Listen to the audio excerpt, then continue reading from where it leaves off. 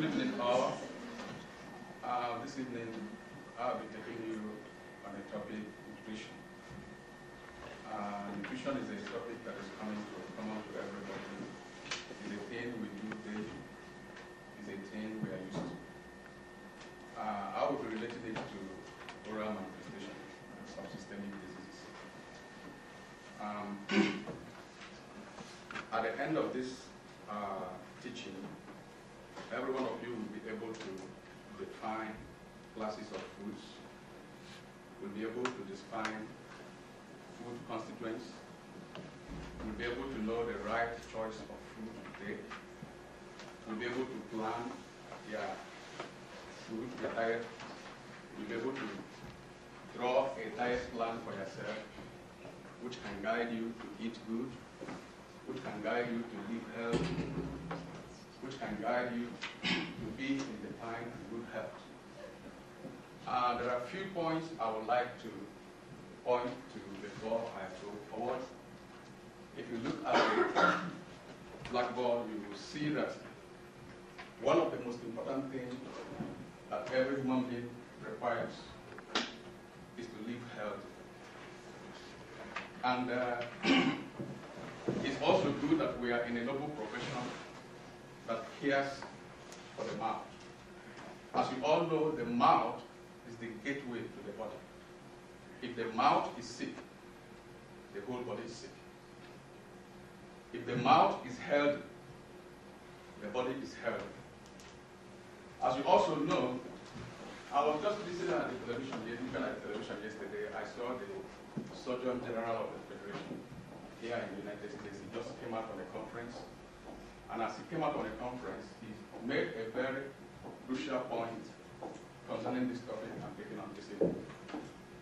He said, Americans will have no option than to eat well. He said, it's not eating good food, but it's eating the right food. There's a difference between eating good food and the right food. So, I want you to understand that the choice of food you make for yourself, you eat for yourself, you plan for yourself, determines how healthy you look. If you make a wrong choice with your diet planning, you will not be healthy. But if you make a good choice with your diet planning, you look healthy. If I may ask some of you, do you know classes of food?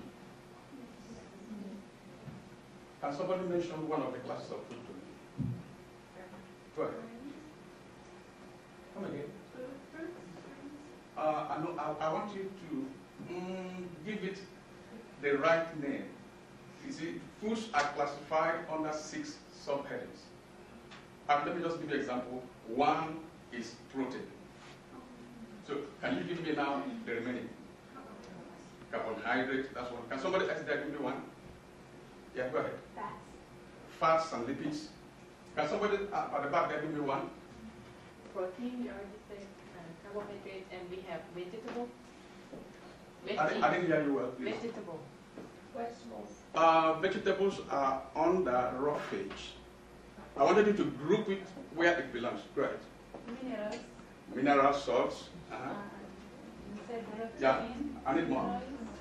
Carbohydrate. Carbohydrate is one, yes. Okay, if carbohydrate breaks down, what is the end product of carbohydrates?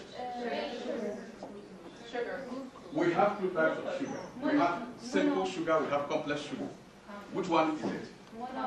The starch, let's assume the common rice you eat, or spaghetti you eat, or noodles you eat.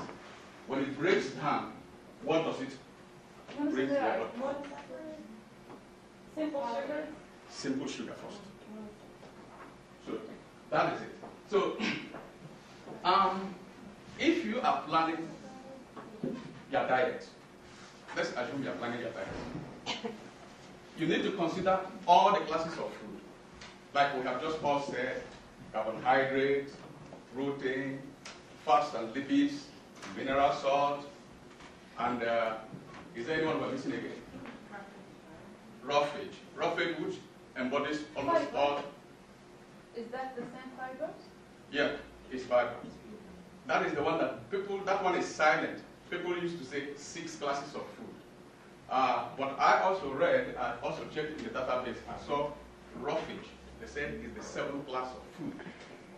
So I said, oh, I talked before. They said the roughage is mainly the vegetables and some of the fruits that we also eat. They are embodied into the roughage. What is the purpose of the roughage? To enhance digestion. You know, sometimes it is difficult for some of us to excrete out what we have taken in. Sometimes it's difficult. And you know how hard it is when it's like that. I have a friend of mine, he said to me, he said, anybody who eats and eats and eats without going to the toilet, he said after 7 days they will burst. So that is it. Okay, like I said, I was relating these classes of food to our department, the dental hygiene department. Now, can somebody tell me the importance of nutrition in dental hygiene? Go ahead. Caries prevention. Caries prevention. That's one of it. Can you tell me how it works? Well, if you don't consume as many sugars, then you don't have as much acid production. If you don't consume so much sugar, that is one. There's another one. If you don't eat in between meals, you must be able to plan your meals. If you eat in between meals, caries will come. You see? And secondly, too, when you eat, you rinse. Each time you eat, even if you drink Coke, even if you drink anything, rinse.